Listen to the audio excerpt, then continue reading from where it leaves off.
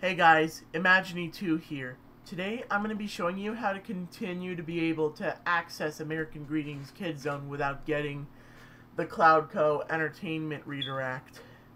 So if you're wondering what that problem is, for example, we're going to try Sushi Pack. If we click on that, it'll redirect you to the Cloudco entertainment website. But fortunately, I know of a workaround to this. You're going to need two applications for this: Google Chrome and the Chrome extension Old Requestly 19.1.3. A tutorial on how to install Old Requestly along with the download links for both Chrome and Requestly will be linked in the description below. Okay, enough talk. Let's get to this. Okay, so first off, I'm sure some of you have seen Moonglow's tutorial, but this is a better version. Click on Requestly, go into New Rule, go into Replace Host. For example, I'm going to give the rule name AGKidZone Fix.